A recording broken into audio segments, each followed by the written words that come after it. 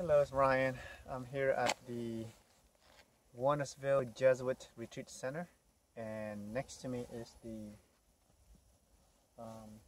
cemetery of the deceased priests. One of them you might know is Father Ciszek, the Jesuit priest who was imprisoned in Siberia for, I don't know, 20 some years, and he's buried over there. You see the marker? The marker with a hook grounded to the ground. Next to that marker is Father Ciszek's tombstone. So it reminds me of a priest who gives it all for his sheep, his flock, the true shepherd.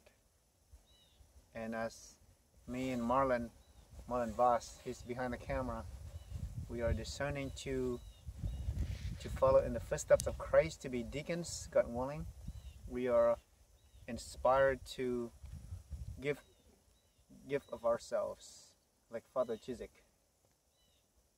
to lay down our lives, to serve his sheep, and to renounce any desires and temptations, so as to become one with Jesus.